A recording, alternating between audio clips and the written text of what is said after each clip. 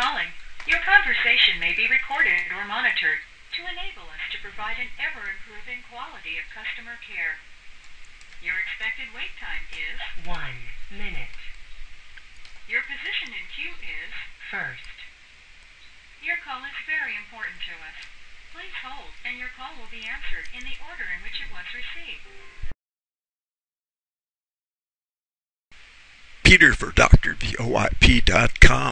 Do you need to get a new customer service queue operational in the shortest possible period of time at the lowest possible cost in both time and money, and also provide some very sophisticated features? Then I think that we have emerged as a result of an experience with several hundred contact centers running the CISCO UCCX version 8 or higher. The current version as we do this video is 10.6, but this script will run on anything 8 and higher.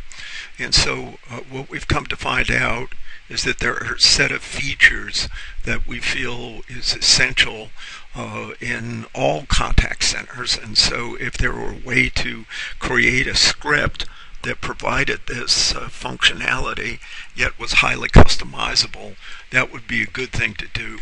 So that's what we mean by script reuse and portability. So the script is dynamic. It enables you to, based on the number that is called, the script will reach out into a database and pull in the parameters necessary to fire off that script and have it be customized, but reusable. So basically the same script for all your customer service queues, but it's reconfigured on the fly based on the number dialed. You have the ability to manually open and close a CS queue. A lot of times supervisors want to be able to close a queue for a meeting. So we have the ability to open and close that queue. Supervisor calls an IVR application, puts in their PIN number, identifies the queue, and they're offered the opportunity to record a new closed message. We're in a meeting until 10 o'clock. Thanks, please call back. Transfer them to the message center. We do a number of holiday checks and agents logged in checks. It's amazing how many times you'll find somebody queued a caller to a customer service queue in which there were no agents logged in. We try to avoid that.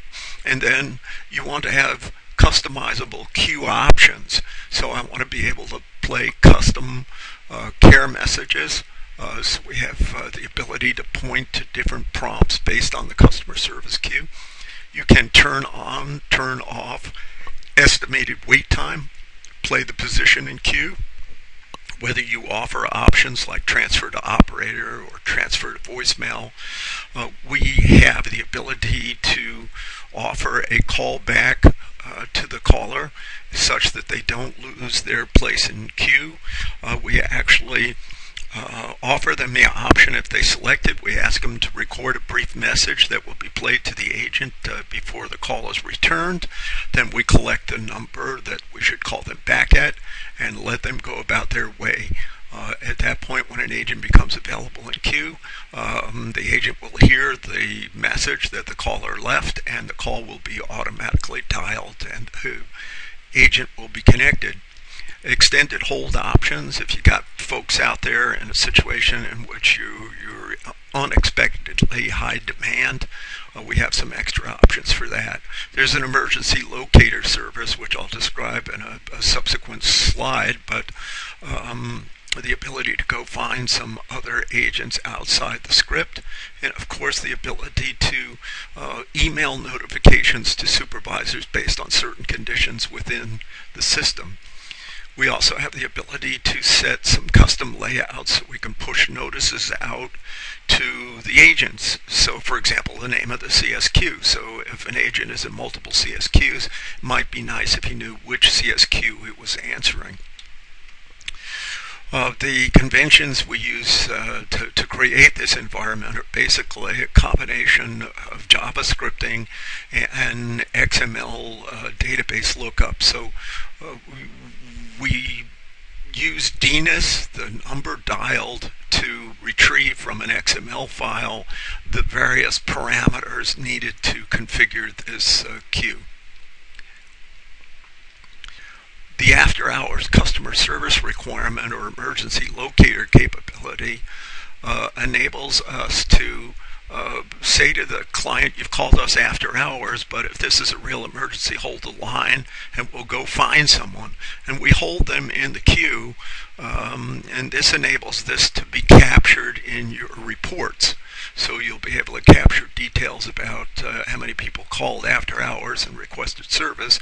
You'll also get information about agents. And what we'll do is we'll hold the caller, and then we'll go process a list of agents that are available to handle this. We call the agent up, ask them if they're available.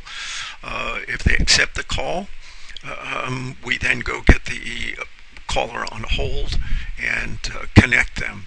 So it's an excellent solution. I think the callback option, coupled with the locator option and the various options we can provide a caller and queue, make this a very powerful script. And keep in mind, again, it's not the answer to everything, but it is the answer to a quick, low-cost implementation.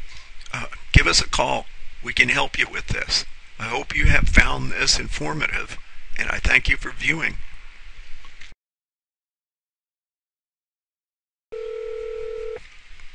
Thank you for calling. Your conversation may be recorded or monitored to enable us to provide an ever-improving quality of customer care. Your expected wait time is 1 minute. Your position in queue is First. Your call is very important to us. Please hold, and your call will be answered in the order in which it was received.